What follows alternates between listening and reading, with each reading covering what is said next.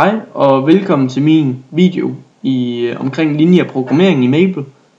Og jeg har brugt et eksempel taget fra side 328 i matematik B-bogen. Og jeg har snydt lidt, så jeg har allerede indsat sådan et table her. Og det gør I inde i table, og så skriver jeg bare hvor mange rækker og hvor mange kolonner I vil have. Og så har jeg skrevet alle mine funktioner herude. Dem kan vi så bruge nu her.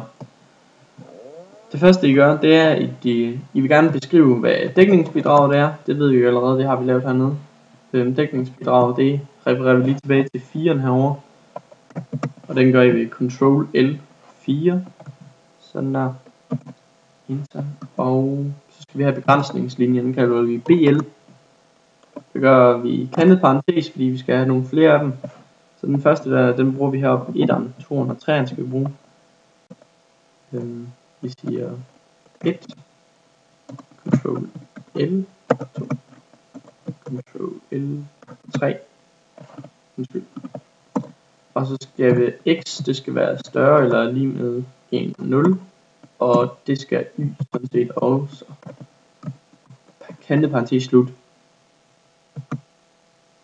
Det der større end lige med tegn, det gør I ved at sige mindre ind eller større ind hernede, de der næb der.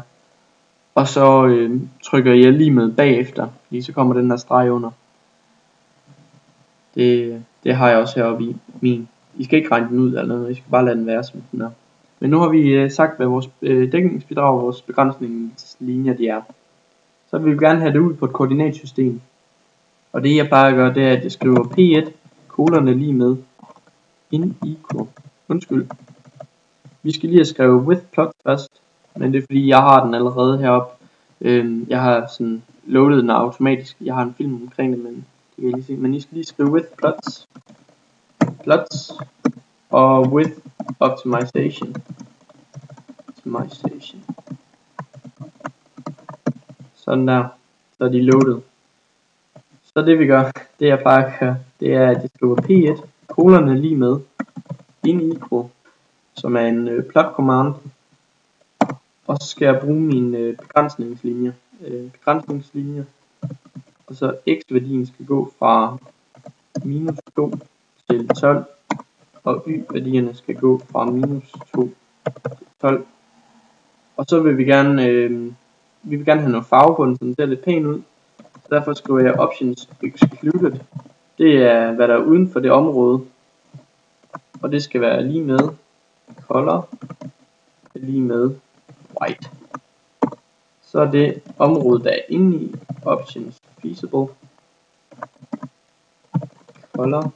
Det vil jeg gerne have blåt, så jeg skriver blue. Og så slutter den færdig af med parentes til sidst. Og enter. Så vil jeg gerne have lavet en P2. Kolerne lige med. Og så contourplot. Det her contourplot, det er et plot for mit dækningsbidrag. Den linje der, det er vores niveaulinjer. Så de bliver vist igen og igen. Men det kan I lige se senere her. Der skal x også gå fra minus 2 til 12. Og y skal gå fra minus 2 til 12. Færdig. Så vil vi gerne have vist dem. Det vil sige display P1, P2. Sådan. Så har vi en meget fin en graf over hvordan det ser ud. Og det blå område, det er derinde for at punktet det skal ligge. Altså det skal jo ligge på en af de her krydsninger. Men nu hvis I synes at de her contourplot, de her niveaulinjer, de er lidt forvirrende, så kan I jo bare slette den og så vise den som sådan der. Og så behøver jeg egentlig ikke skrive P1, så kan I bare skrive den der ind i equal. Men det må I lige, det smager behag.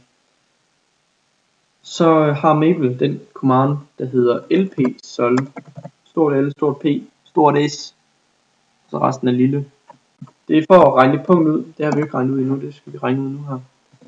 Så det vil sige, hvor vi skal bruge vores dækningsbidrag, vi skal bruge vores begrænsningslinjer. Og så vil vi gerne maximize det. Altså vi vil gerne maksimere den. Vi skal have den her ud på et af de her punkter, og vi skal ikke have den herinde. Fordi Maple, den regner automatisk det mindste punkt ud, den minimerer. Hvis I vil minimere, så kan I skrive maximize er lige med false. Det vil sige. Sådan der. Så regner Mabel ud, niveaulinjen, det er 25.000, og x-værdien, det er 7, og y-værdien, det er 2. Det vil sige, 7 hen, 2 op, det vil sige der. Og niveaulinjen, det er 25.000.